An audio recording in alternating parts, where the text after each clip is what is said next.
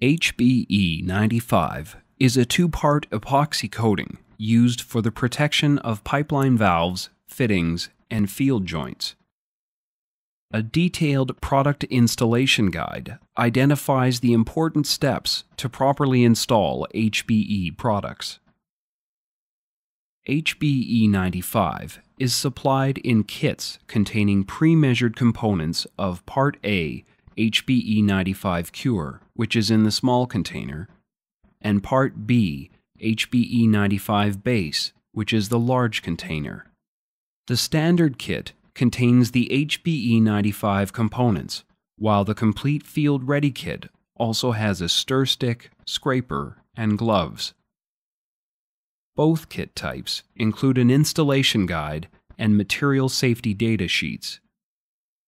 Clean exposed steel and adjacent pipe coating with a non-oily solvent cleanser, such as ethanol or MEK, to remove the presence of oil, grease, and other contaminants.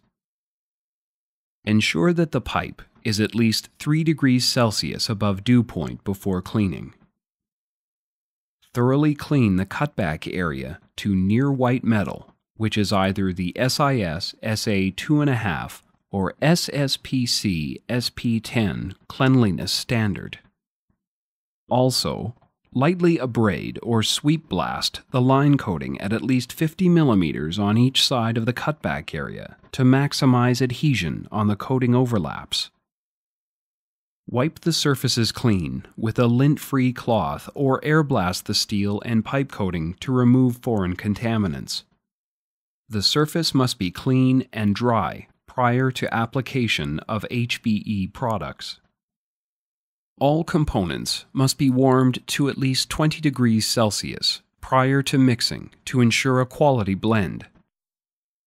Pour the HBE Cure container into the HBE Base container and scrape the walls and lids of both containers to ensure that all of the product is used.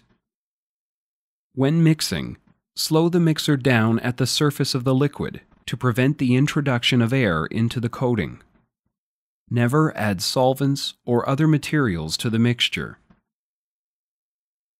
Begin by mixing slowly, and after an initial mix has been achieved, a spatula or mixing stick should be used to remove any material from the side of the container.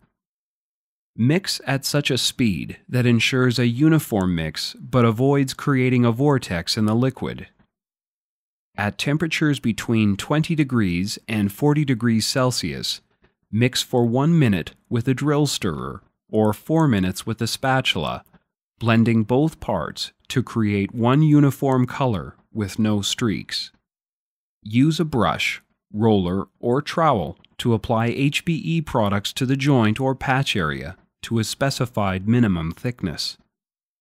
Start by pouring material onto the pipe, followed by spreading at a uniform thickness. Overlap at least 50 mm onto the mainline coating. The coating should only be applied at temperatures above 10 degrees Celsius and when the ambient temperature is 3 degrees above the dew point. Of note, the pipe substrate can be preheated to 85 to 95 degrees Celsius in order to accelerate curing or to cure the product more readily in cold conditions. The ideal mixing and application temperature is between 20 and 40 degrees Celsius, and the workable pot life after mixing is approximately 15 minutes at 20 degrees Celsius. The pot life will be extended at lower temperatures and shortened at higher temperatures. Consult Canusa for special requirements, as different blends of curative are available depending on ambient conditions and substrate temperatures. Using a wet film thickness gauge, check the thickness at the quarter points around the pipe and at the edges and center of the joint. After checking, smooth over the test areas so that a holiday in the coating does not develop. Once the material has been applied, it must be allowed to cure prior to being subjected to any impact or backfilling. Cure times will vary depending on ambient conditions and surface temperatures. Consult Canusa for specific information.